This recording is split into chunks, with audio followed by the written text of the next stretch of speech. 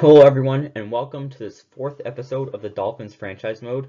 And starting this episode off, looking at our offense, the offense is now above an 80 overall for the first time, and that is through our expert signings as Gesicki, Hunt, our right tackle, and Tua are the only players, and left guard Flowers are the only players that were with us at the beginning, as we did sign free agents A.J. Brown, McCole Hardman, and we have drafted most of the rest of the team.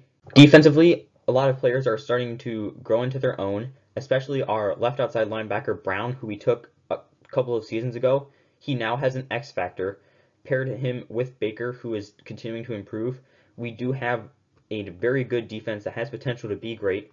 We just need our offense to be able to keep up with the defense. Special teams, we do have a new kicker in Mooney, as he will be starting now, but that is the only change that we have. This season, we wanted to commit to getting 4 wins, as I just feel like that's realistic for us. However, we did just achieve that as we finished 4-12 after winning the last 2 games of the season, meaning that we are the worst team in the league. However, that does mean we get the first overall pick, which is definitely not something that we don't want. We did finish last in the league. With that first overall pick, we have taken left end Bryce Beckham.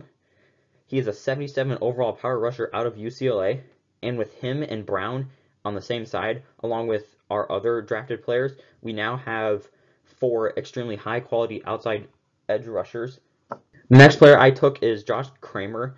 The strong safety we drafted last season just wasn't panning out, and Kramer is going to be starting for us as we definitely need a new strong safety. And we got him, he is number 32 in true value. We drafted him at number 33, so that's a good pick for us. The next player that we drafted in the second round, a little bit more controversial one, is quarterback Randy Potts. I just feel like we need a solid backup behind Tua, and maybe down the future he could overtake Tua, but that is not my immediate plan, as he is ranked number 48 in true value, and we got him at number 60. The next player is Roman Cooper, a wide receiver.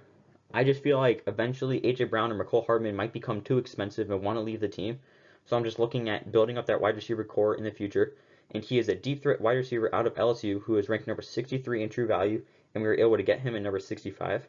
The next player we've drafted is Quincy Charlton, who is a run-stopping middle linebacker out of Penn State. He could be a solid backup to Baker and Woodyard.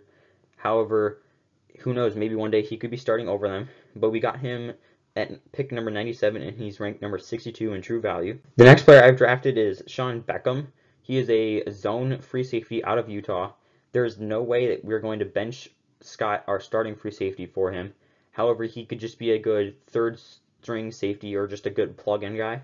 The next player that we drafted is Richard Edwards, the left tackle. I've been trying for the last couple of seasons to get a good left tackle, as our Cobb, our right tackle, is being forced to play left tackle.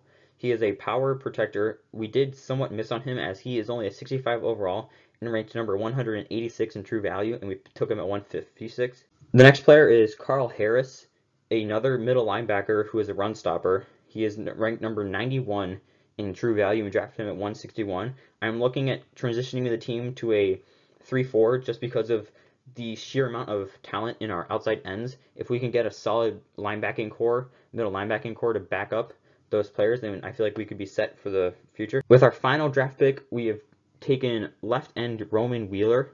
He, again, could just be a good backup for us. He is ranked number 124 in true value, and we took him at 193. I hope you all enjoyed watching this video.